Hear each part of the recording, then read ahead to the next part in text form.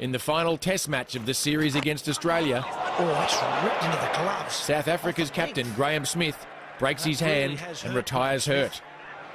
Well, he's a tough man, and he immediately showed the pain. Only to courageously return and push through the pain barrier in the hope of saving the match.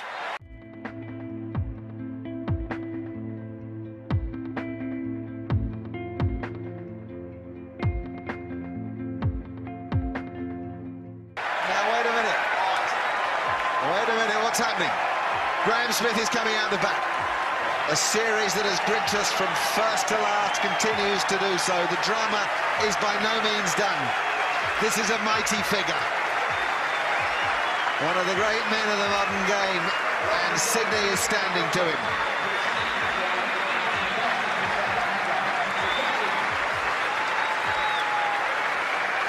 And the Sydney crowd really appreciating Graeme Smith's courage to come out and bat for his country. The captain leading the front like he has all series. His right arm is the problem. That's the one that grips the bat. McDonald now.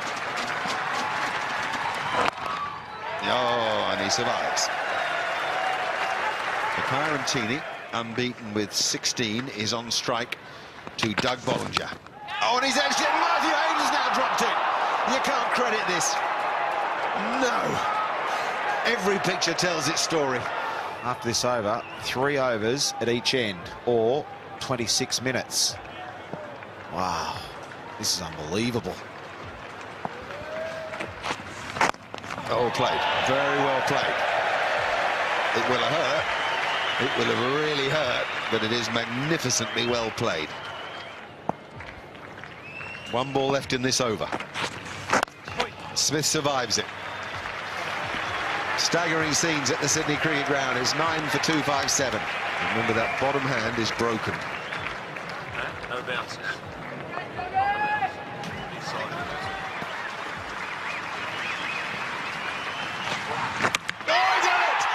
Johnson's done it! With 10 balls remaining, Australia win the 3rd test match at the Sydney Cricket Ground. What drama we've had at the Sydney Cricket Ground. And what a part Graeme Smith and Cricinfo have played in it. Well done, Mitchell Johnson. Well bowled, and well done to Graeme Smith. You can't help but feel for Graeme Smith there. He went out there and gave it his all. He may have a broken hand, but he's no broken man.